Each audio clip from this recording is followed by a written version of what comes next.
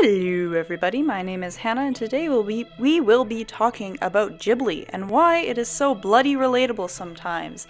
So, forewarning, I am only going to be talking about Miyazaki films here. So the ones by other directors, which are also very good, but I haven't seen most of them yet, so I can't really say a whole lot about that. Also, I'm not going to be talking entirely about Ghibli because I have Lupin the Third in here too, and that's technically not a Ghibli movie, but whatever! I make the rules around here. Well, anyways, let's get going!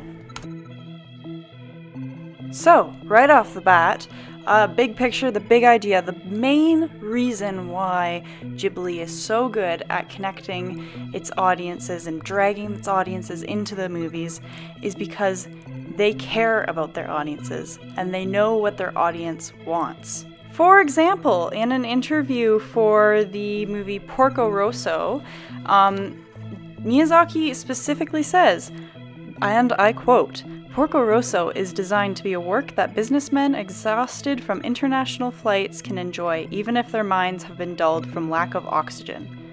So, right there, it's obvious that he was directing the movie Porco Rosso towards middle-aged men who are tired of work, and he wanted to make a movie that would bring light into that world, and to make people happy and to attract people who may not necessarily watch these movies in the first place. And because of that, their idea of how they build worlds is it's almost backwards. So rather than making their world, making their story, and then advertising towards a certain age group of some kind, they figure out who their audience is going to be first, what they want to get out of this, what they want to give to their audience, and then they create a world that is designed specifically for that audience. Now, one of the most obvious ways that Ghibli films achieve this whole drawing your audience into the world type of thing is through the old trick of making a generic main character. Now, I don't mean in personality. This is where Ghibli excels in this whole thing, is that every single main character has a different personality, like entirely, and that's what makes their characters interesting. But if you notice, a lot of the designs for the main characters are fairly similar, and you could even go to say that they're fairly boring because there's nothing that makes them stand out. And if there is something that makes them stand out, it doesn't happen at the very beginning of the film. It'll happen later on after you have put yourself in the shoes of the character. For example, we have Sophie from Howl's Moving Castle, who starts out as just a normal girl working in a hat shop, and then she turns into an old lady, and that is when her life changes completely. And so we connect to this character because if she were to have already been cursed upon, and if she was already an old lady, we probably wouldn't be able to connect to her nearly as much as how it is in the movie. Now, this isn't something that Ghibli made up or Miyazaki made up. This has been around forever and it's in pretty much every single genre. But what makes Ghibli so different and unique, like I said before, they have personalities that are unique. Their personalities are different.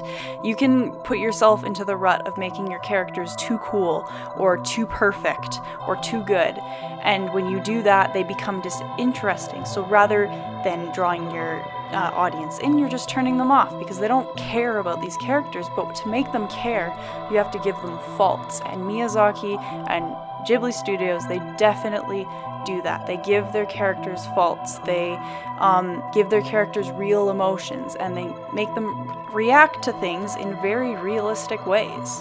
Which leads to my next point of being that Ghibli characters generally are very desensitized to the situations that they're put into. So I found that there's a general theme in American cinema that whenever a character gets thrown down the rabbit hole and they wind up in this new magical world, they immediately just want to leave. They don't want to be there, they just want to get back to reality as soon as possible. And something about that is a little bit off-putting. It's like, if the character doesn't want to be in this world, then why should we want to be there? And so when we watch a Ghibli film where the characters immediately fall in love with the worlds that surround them, we fall in love with the worlds too, because we put ourselves in the shoes of the character, and we want to experience this world the same way that the main character is. For example, in My Neighbor Totoro, when Mei first finds Totoro, she doesn't run away screaming. She excitedly tells her family about this amazing creature that she found, and they don't deny the fact that Totoro could exist. Like, even Granny in the movie, she talks about how she saw the soot sprites when she was younger, and now they're seeing the soot sprites. And it's not like it's a super unrealistic world. Like, if we look at Howl's Moving Castle, it's obvious. There's magic everywhere. There's the demons, there's Howl's Moving Castle. But in My Neighbor Totoro, it's completely different. It is based off of legitimate rice fields in Japan, and it's so realistic that people even would mail in letters saying like, "Did you base this off of my village? This looks exactly like my village." And because there is a world that looks so much like ours that believes in magic, we want to believe in the world. Also, if you notice that whenever you create a character that is very normal, everybody else seems to be a little bit off. If we look at Haku in Spirited Away, he technically fits the main character format. He's got brown hair, an average height, he doesn't have brown eyes, he's got green eyes, but that's not the point. The point is that if we compare him to Chihiro, if we compare him to her parents or to anybody in the real world, then it's obvious that he does not fit in anywhere other than the world that Chihiro is placed into. Another thing that makes Ghibli characters fairly unique is that sometimes there's character development, and sometimes there isn't. It all depends on which world we're talking about and whether that story requires the character to develop in order to experience the world to its fullest. So if we take a look at My Neighbor Totoro, you could argue that Mei and Satsuki do have some character development, but I'm just going to say for now that they don't, because that is not really the goal of the movie. The goal of the movie would be to let you experience Totoro and just have a fun time. It's not about whether Mei and Satsuki become stronger, more mature kids. It's just about Totoro, and it's about having fun and just a little bit of relief from reality.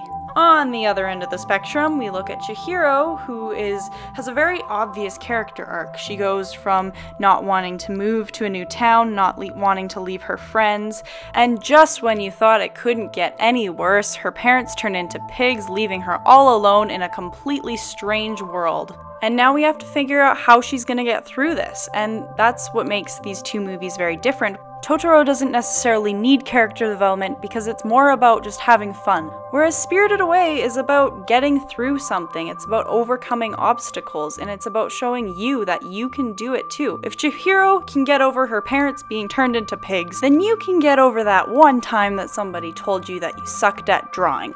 The maple leaf is a little more difficult to draw than your Queenie flower, okay, Chrissy? Aside from the incredible animation and the fact that you can literally stare at one frame for hours because there's so many freaking details in there, Ghibli movies often have very realistic looking setting. This has a lot to do with the incredible animation and background, but also just because they're always relating it back to real life and real history. Like in My Neighbor Totoro, Mei and Satsuki's mother had tuberculosis, which was a very, very common disease at the time that this movie was being made. Now, I'm not saying that you should give everybody a history lesson, but what I am saying is that you should always try and input little bits of your life and what things that have affected you in your life, because what happens in your life is going to be different from every single person in the world. No two stories will ever be alike, so why not use that to your advantage? Last, but certainly not least, is something that I've noticed in a lot of Ghibli films that I've never really heard anybody talk about yet, so I'm gonna do that right now. I don't know what this is called, or if it has a name or anything, but for the moment, I'm just gonna kinda call it, reality, because that's what it is. It's this idea that things never go as planned in life, and so if things don't go as planned in real life, then why should they go as planned in these make-believe worlds? I'll give you an example because I probably am making absolutely no sense at the moment. In Lupin III, Castle of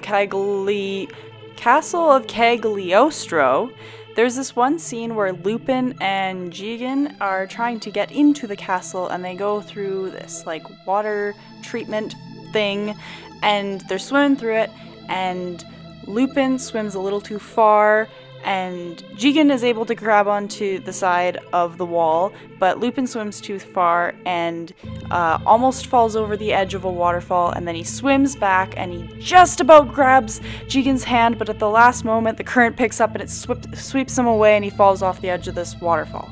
Now, in any other movie other than a Ghibli movie, what probably would have happened would be that by falling off the edge of the waterfall, you would have died. So, in order to evade that, of course, Jigen would have grabbed his hand, and they would have safely made it to the end, and they would have gotten into the castle the way that they planned to get to the castle. But this isn't any other movie. This is a Ghibli movie. So what Ghibli has to do is they give you something unexpected. They purposefully take the route that isn't predictable because they want you to experience a greater adventure. If Porco Rosso were able to defeat Curtis every single time they met, we wouldn't have a story.